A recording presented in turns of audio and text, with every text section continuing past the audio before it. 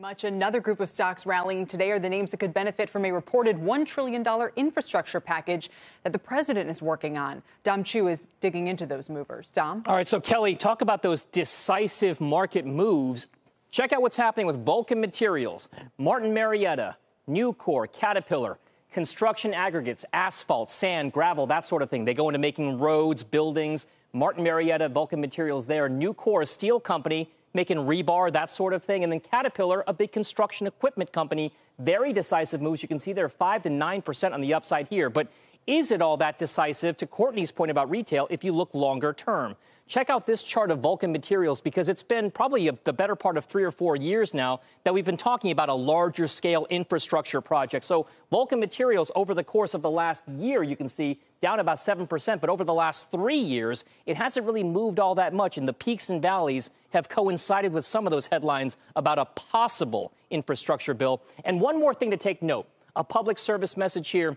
This particular ETF, the iShares S&P Global Infrastructure ETF, even though it says infrastructure in the name, the ticker IGF, has a lot of global power, energy, and utility names. So if you're looking to play some of these construction aggregate and building stocks, this may not be the most appropriate one to take that view. Other smaller ETFs that I will not mention, Tyler, are probably the ones you want to look at there. Back over to you.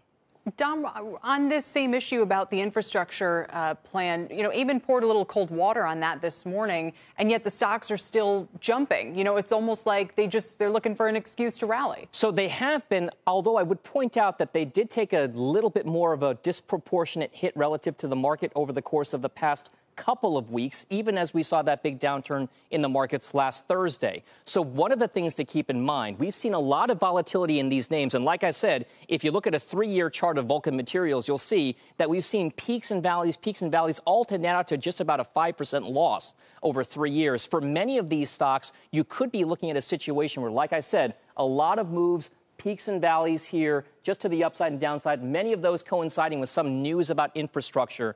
This particular move here, remember, has seen a sharp move to the downside just in the past few months. We'll see if that has played into some of those results about why the stock is still surging, even despite the fact that some cold water has been poured on those headlines, guys.